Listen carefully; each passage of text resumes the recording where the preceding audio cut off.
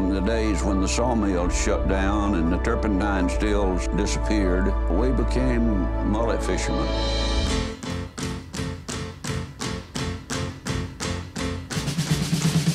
Mullet is kind of like the official fish of the city. They taste better than any other fish that I can think of. I DT for mullet.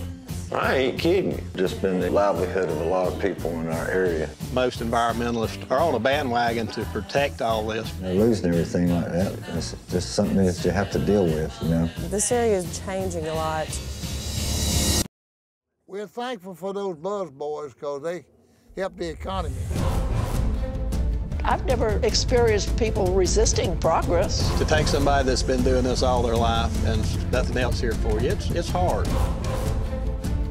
A lot of them have gone into the construction industry. I guess it would be like a farmer never farming again. You miss the smell of that salt water.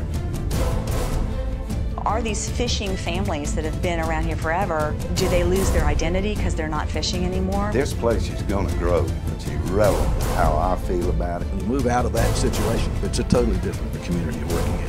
I don't know if their lives are better or not. I think somebody needs to ask that question.